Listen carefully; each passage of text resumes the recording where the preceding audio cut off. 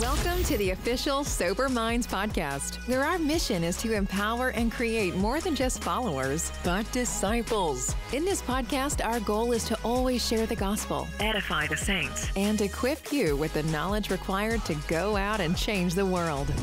Let's remember, the people must know. Here's your host. You know him as Pastor Hector, but here's our very own Hector Q. So we're back again with Pastor Billy Crone. And we were just talking more about, his background, his story of how God redeemed him. And he was talking to us about how he was involved in the occult and the new age and so on and so forth. But I wanted to ask him a question. And that question that I wanted to really elaborate on was the fact that I wanted to ask him as far as when you said that you felt like you were possessed, right? You were possessed, or you weren't oppressed, but you were possessed by demons, right? Right. What did you mean by that? Like, if you can describe it in some way? Well, obviously, the further that you go down the dark route and things of that nature, then the darker it's going to get, and that's exactly what happened. And at first, the entities began to manifest. In fact, one of them appeared so many times we actually gave him a name. We called him Harry. Wow. And it's just like, oh, there's Harry again. And typically it was like a black wisp, something like a figure, and just you could see it out of the corner of your eye, and then you turn it would disappear. But there was something there. So when you say it was the same thing, same person, that's why you called him Harry? Yeah, it's just a black wisp. Was it like a little leprechaun looking thing, or like? No, it's just more like a kind of a mist. Yeah, like a mist, kind of. Okay, it's kind of a figure shape, but kind of black misty, whatever. And that was that. But then again, the deeper you get, then you're actually instructed, certainly in New Age, to ask these quote spirit guides, supposedly angels. Well, they're angels, all right. They're fallen angels, demons. But they don't say that. To literally, you ask them to not just appear before you, but to literally come inside you, and begin to speak through you. Well, what's that? That's demonic possession. Yeah. And then it began to manifest that this really is demonic possession because I was literally being driven insane. In fact, happened a couple different times. The first time that it happened, it was a couple weeks before I got saved. I was literally, I called it walking on a razor's edge with literally insanity. And again, I'm not even saved, but the thought went through my head that if you give in to this, you're going to go insane and you're never going to come back. And the thought of getting into what more? No, giving into this. Okay, to the deity, to the entity that it was. Okay, and things of that nature. And because what happens is. The occult, of course, Satan's a liar's father of all lies, and says, "Oh, you're going to have power, you're going to get super knowledge, whatever." No, they're there to kill you, to lie, to deceive you, to lead you away from the truth, to lead you away from Christ, right? And at first, you might have euphoria, or you're thinking you're getting this super knowledge. It's all a lie. Eventually, what happens is fear and terror begin to set in. And it's hard to describe, Hector, but it's not an external fear. It's an internal fear, because these things are taking control and you're out of control, and they're literally inside of you now. And I have yet to find the proper string of English words to describe what it's like to have demons control you. It's not just fear. It's not just terror. I just don't. It's just utter, absolute terror. I don't know how to describe it. But what happens is, I was literally starting to now go insane. And back to about 2 weeks before I got saved, it started getting worse and worse, and periodically. And this, towards the end there, I literally, when they would take over, I literally had to read a book or watch TV just to maintain my sanity. I wasn't really watching TV, and I wasn't really reading the book. I was literally, that was my way as a non-Christian of being possessed, to maintain reality without getting sucked in. And I knew if I gave into it and didn't fight it, I would literally go insane and not come back. And the first time to that degree, because it was escalating the deeper I got, the first time that happened, it lasted for about 4 hours. And what it made even more terrorizing wasn't just the length of it, but I didn't know if it was ever going to stop. I mean, I literally could not function. I'm literally going out of my mind. And I'm going, in my head, I'm going, is this going to stop? Because I'm into the 4th hour now, and I'm not in control. And I'm fighting it with every tooth and nail I got. Mm-hmm. And then, fortunately, it subsided. And then, I kid you not, it's about 2 weeks before I got saved. I go, phew, I tell you what, I better lay off the drugs, man. Maybe that was a bad trip. I was just wanting to quickly rationalize it away. Yeah. It's just something like that. And sure enough, for at least almost a week, you know, I gave up most of the drugs and, you know, things of that nature. But then I convinced myself, yeah, that's what it was. But then, within a couple weeks, fast forward, that's what God allowed to happen again, this time even more fierce. But that was the day I got saved. That second time that it happened to that degree, the demonic possession, the insanity, the utter terror, this time I ran to my bedroom in my apartment there, and I cried out to God. Wow. And he used that as a tool to lead me. That's how arrogant and prideful and rebellious I was. That's what it took for me to bend a knee to Jesus Christ. And again, I would never wish that on anybody, but I'm glad that happened, because if that's what it took for me to call out to Christ, praise God. Thank you, God, for Amen. Allowing that to take place. Amen. And how did you know to call out to Jesus if you were never like introduced to Christ? Or...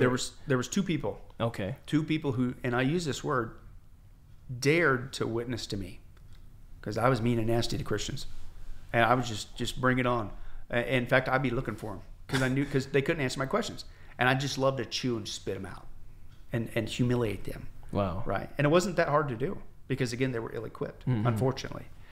But there was 2. One was my oldest sister, Terry, and this is, you know, pre-internet days and no cell phones at this point, and so she would write me letters, and she'd be witnessing to me about Jesus and the blood of Jesus and John 3:16 and all that stuff.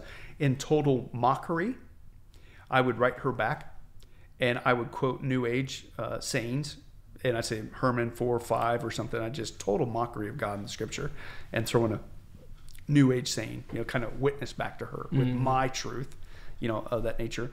Another guy was a guy that very briefly God had. His name was Rhett, and I worked with him for a very short amount of time at a computer company. And Rhett didn't necessarily answer all my skeptical questions. Rhett loved me. Rhett took me out to eat and never asked for anything. Rhett always picked me up. Rhett invited me over to meet his family, and I got to see a Christian family in action. And Rhett he loved me. I mean, and he would tell me about Jesus, and he'd put up with my baloney, and he would tell me that, no, dude, I you know, he may not have the answer for all my stuff, but he would just keep me going back to, but I'm telling you, it's Jesus. You need Jesus. Amen. And I was mean and nasty to him. In fact, and that was in California, he moved back to the East Coast. And before he left, after doing all that to me, taking me to restaurants all for free, doing all this stuff like that, I didn't say bye, boo, thank you, nothing. Right? But I will tell you this, a long story short, after I got saved, I'm actually, this is talk about God's sovereignty. I hadn't heard from him, you know, for a long time, because I still wasn't saved yet after he left and went back to the East Coast. And now I'm saved. Now I'm in Bible college, and I'm calling the Apple computers because I'm having a problem, and so I'm going through all these troubleshooting numbers, you know, 1-800 blah blah blah, and they say, well, we don't know what that is, so they transfer me to some other department. We don't know, and this went on for a couple of days, and finally, so I'm going through all these transfers. Next thing you know, I'm going through the same spiel. Hi, I got this problem, this computer, blah, blah, blah. And can you help me fix? And the guy on the other line goes, Billy? And I'm going, Rhett? And you know, it's just like, what? What are the odds of this? Right? Anyway, so I proceed to tell him that I'm now a born-again Christian. All of a sudden, you hear the receiver on the phone hit the ground, and he's just crying. Wow. Right? And then I can hear him in the background. It's being picked up on the receiver on the floor. This is the guy I was telling you about, you know, whatever. And it was just, anyway, that's, Amen. That was a special thing. And so God allowed me to get in contact with them. And again, pre-internet, when you can like find people, it's pretty easy nowadays, you know. Were you able to get in contact them now, like through this age as well? Yeah, he's in Florida now. Okay, so you guys are still close, cool. Yeah. Okay, that's awesome. That's awesome. That's real awesome. So even with the whole leaving the occult and leaving New Age and all these other things, did you find it hard to leave that? No, it was cut and dry. It's black and white. Okay, right. As you know, the scripture says that God has rescued us from what? The dominion of darkness. Amen. And brought us into the kingdom of His Son, the kingdom of light. I was in darkness, now you're in light, and that's for me. You know, is hard to understand. It's like, how could you live in the darkness, and then now by God's mercy be brought to the light? Why would you ever flirt ever going back? You know, the goal of the Christian life isn't to see how close can I flirt with the darkness and still somehow come out being a Christian. It's Christ. It's all or nothing. And that's to me, it's just very black and white. But no, there was no like, oh boy, I don't reminisce about those days. I don't want. In fact, my sister, I remember after I got saved, about a year after I got saved, my sister said, "Hey, I found an old videotape." She used to room with me, you know, back in the dark days, and she's a Christian now too, praise God. And she said, "I found this old tape, and with you and I on it." And she says, "You want to watch it?" And I says, "No, I don't ever want to go back there. I hated that time. It was so horrible, right? And she says, "Well, I got to tell you something." She said, "I watched it," and she said this. She says, "You should see your eyes." And again, I think I was possessed, and I think that's why I didn't just have a hatred or dislike for Christianity. It was a seething hatred. I think it was demonic. Yeah, wow. And did you, even after the redemption, even after you confessed to Christ and all, did you ever struggle with the guilt of the past? Well, I think for a while there, I cried a lot. And it was because, I was a mean and nasty person. I was also a male chauvinist pig. And I was not nice to ladies. I certainly didn't honor them scripturally. And there was a lot of that. But just very selfish, self-centered, prideful, male chauvinist pig guy. And so a lot of things I did, were sinful, were horrible. To other people too, but that's the beauty of Christ's forgiveness, is He gives you a new life and a new start, and He's forgiven you for that. Amen. And you move on, and when I have opportunity with people, and I ask for their forgiveness and say, hey, that was the old me. I'm sorry that I did that. To you, would you please forgive me? And I want to tell you that I'm not that person anymore. God set me free. And if they're not saved, then you say, and He can do the same thing for you. Amen. What's up, family? Do you hear this exciting interview going on right now? It's exciting to be a part of such a world-changing movement. It's important to be sober-minded and understanding that God did not just move in the Bible, but He's moving now, even through you as you listen. So like, comment, subscribe, and let's get back to the show. And what would you say to that young person, or even the adult or the young adult that is struggling to leave the occult, yet they confess Christ as Lord and Savior, but they're still dabbling with the spirituality of New Age, if you will? Because right now, if in our generation, there's a perversion. I always call it another gospel, because they think that they could trust Jesus as Lord and Savior. They can call themselves a Christian, but yet they can do sage. They could burn sages. They could do all these other things, read these other books that is non-Bible, biblical, if you will, and they think they could participate in New Age and still be a Christian. What would you tell to someone like that? Would you say that they're saved, they're not saved? Like, what would you say? Well, I'd say you might want to check on what you're trusted in, because it would blow me away that you would sit there on the one hand say Christ is my all in all, but apparently he doesn't meet your all in all, and I have to turn to witchcraft and the occult and false teaching to meet my needs. And you don't got a problem with that? There's something, because Scripture is very clear that all we need is Jesus Christ. You got Him, you got everything. And the Scripture even says that everything we need for life and godliness is in God's Word. Why would you go anywhere else for truth? And so that would concern me. I would want to make sure and talk to that person. Do you really understand how it is to become a Christian? And then if you are, again, why would you flirt with something that is going to bring destruction upon you? The Scripture is very clear. Sin is fun for a season, but guess what? Payday comes. And witchcraft, is an abomination to God. The occult is an abomination to God. Why would you, if you're so thankful for Jesus dying on the cross for all your sins, rescuing you from hell that you rightly deserve and myself, why would you go back and engage in behavior that he considers an abomination, right? And you don't think he's not deaf and blind? You don't think he doesn't see this? There's no private conversation. There's no secret ritual, right? There's no text message, no conversation he doesn't know and see. Right? Do you think he lives in the dark? He sees everything. Right? And why would you be involved in that? I think part of what's going on is New Age, I'm convinced, that I was a part of, has permeated the church. And the church doesn't even know it because nobody's ever instructed them on what New Age is. But the undercore teaching of New Age is basically a rejection of what Jesus said in John 14:6. Jesus said he is the way, the truth, the life. Nobody comes to the Father except through him. He's the only way. I didn't say it, Jesus did.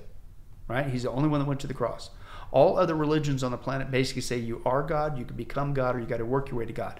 Only Jesus says, no, you're not God. You'll never become God. You can't be good enough, but because I love you, I'm going to take the death penalty in your place for your sins. That's why he died on the cross for us, right? No other religion on the planet is that. But there's a lie out there that has infected nearly half the church now, at least those professing to know Christ. So it's upwards towards 50% of people. It used to be 25%, which is bad enough. But nearly 50% of the church professing Christians today say that Jesus is not the only way. He's only one of many ways. Well, that's New Age.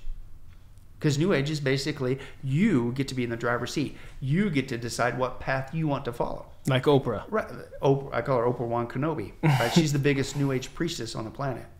Okay, promoting New Age. There's many ways, and you could choose that. I'll tell you another one that was very disturbing. I actually have it bookmarked on my laptop for Lord willing a future study. But Steve Harvey just came out with a New Age thought. I don't know if you saw that clip. And he's basically saying, no, Jesus isn't the only way. Right? There's got to be many different ways. And he's taking that same route. Well, if you deny that Jesus Christ is the only way, are you even really a Christian? I would say no. I wouldn't. Even his lifestyle his lifestyle doesn't even match Christianity. Right. Because even when I seen that statement as well, all of a sudden you were a Christian, but then you went to this foreign Middle East land, if you will, and you just have an epiphany because you met someone who doesn't believe the same God that you believe in. Right. So all of a sudden, there's many ways to God or to heaven. Well, and the scripture would say that a person in that case, if you're going to switch to something other than Jesus, which is basically what's going on, and then the scripture says that person didn't lose their salvation. They never had it. They never had it. And I didn't say that. God did. That's 1 John 2, right? The scripture says that they went out from us because they didn't belong to us. If they belonged to us, they would have remained with us. But their going showed that none of them belonged to us. So that tells you that there's a lot of people out there professing to know Christ. Oh, yeah, Jesus, he's great, and I'm trusting him for my salvation. But yet you're going to promote this New Age lie that there's other ways to get to heaven, when Jesus said there's only way, or you're going to say that it's okay to do witchcraft, or I can be involved in the occult, and say, here's an oxymoron for you, I could be a Christian witch. Excuse me? That's crazy. I don't think so.